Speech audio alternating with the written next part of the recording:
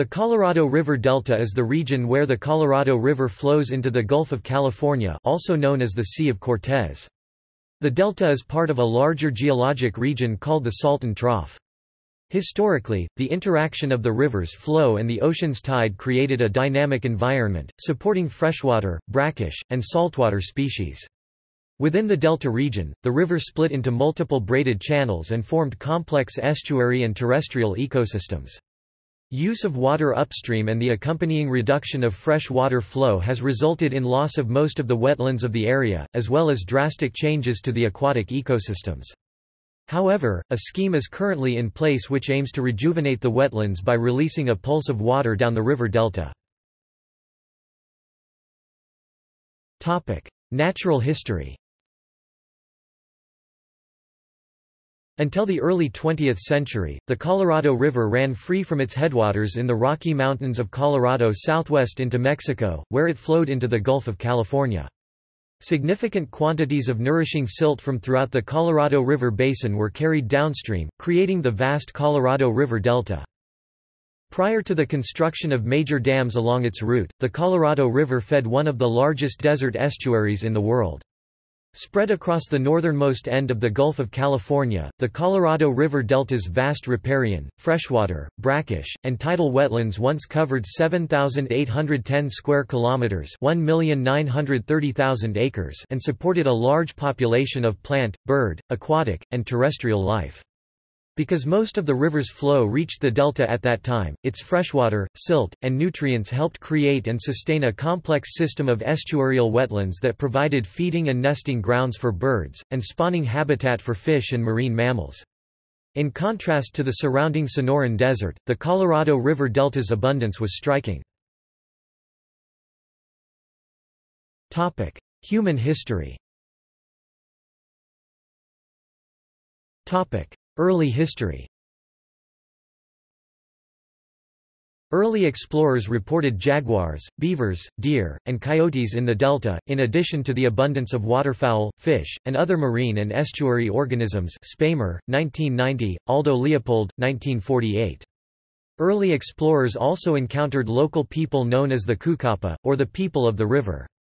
The Kukapa are descendants of the Yuman-speaking native indigenous peoples of the Americas and have inhabited the delta for nearly 1,000 years.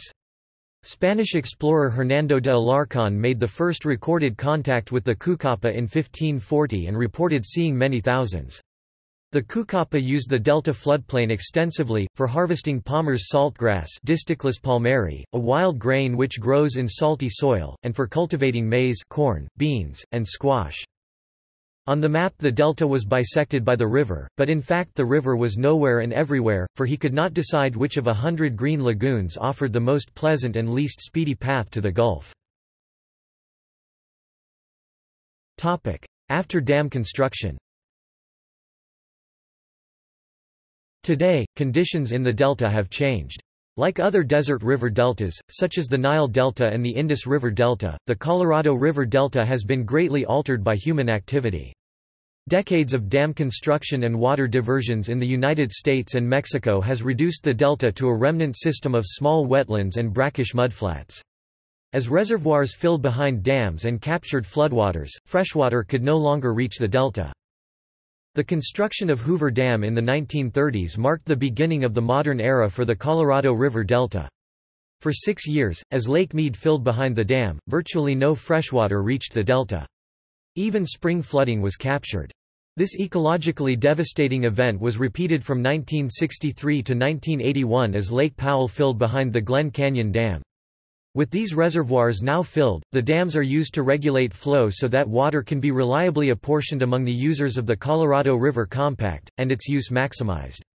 Most flood flows can be contained, regulated, and added to the river's capacity to sustain the western United States urban centers and agriculture.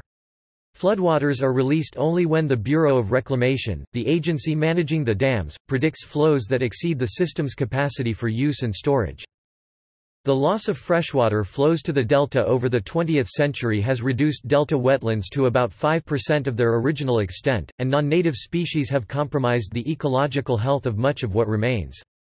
Stress on ecosystems has allowed invasive plants to outcompete native species along Colorado River riparian areas. Native forests of cottonwood and willow have yielded to sand and mudflats dominated by the non-native tamarisk, also known as salt cedar, arrowweed, and iodinebush, a transformation that has decreased the habitat value of the riparian forest. Briggs and Cornelius, 1997. Topic: High flows in 1980s. Full reservoir conditions coupled with a series of flood events throughout the 1980s and early 1990s resulted in flood releases that reached the delta. These flows re-established an active floodplain and revegetated many areas of the floodplain within irrigation and flood control levels, and helped to re-establish riparian forests.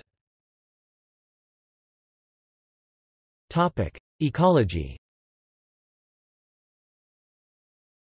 The delta supports a variety of wildlife, including several threatened and endangered species.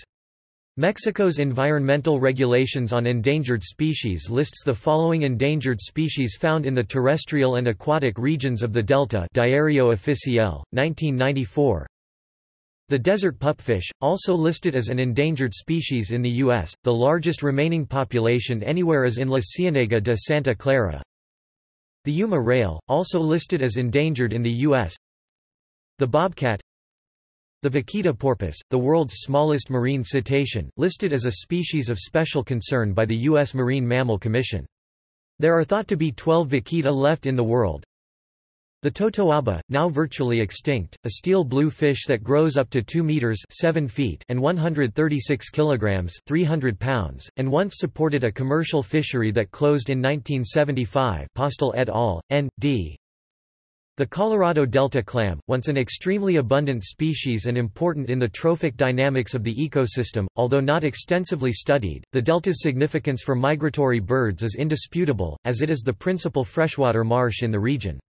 A total of 358 bird species have been documented in the Colorado River Delta and Upper Gulf of California region. From these, 2 are listed as endangered, 6 as threatened, and 16 are under special protection in Mexico. 2 wintering species and 5 breeding species have been locally extirpated, including the southwestern willow flycatcher, the fulvous whistling duck, and the sandhill crane. Biosphere Reserve. The Gulf of California lies within the jurisdictional boundaries of Mexico and its states of Baja California and Sonora. In 1974, the Mexican government designated portions of the Upper Gulf and Lower Colorado River Delta as a reserve zone. The United Nations Educational, Scientific and Cultural Organization (UNESCO) designated over 12,000 square kilometers (3 million acres) of Upper Gulf of California and Colorado River Delta Biosphere Reserve as a Biosphere Nature Reserve in June 1993. Within this 12,000 square kilometers (3 million acres), over 4,000 square kilometers (1 million acre) nearest the Colorado River Delta are designated as the reserve core area, with the remaining 8,000 square kilometers (2 million acres) of open water and shoreline designated as a buffer area.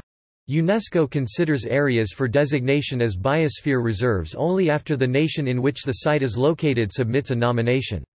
Once designated, biosphere reserves remain under the sovereign jurisdiction of the countries where they are located. Federal Mexican governmental agencies with administrative authority over the Biosphere Reserve include the National Commission of Protected Natural Areas and the Secretary of the Environment, Natural Resources and Fisheries.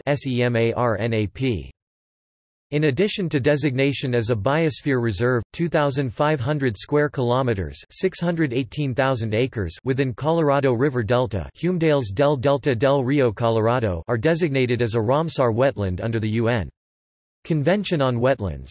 Ramsar wetlands are wetlands of international importance in terms of their ecology, botany, zoology, limnology or hydrology.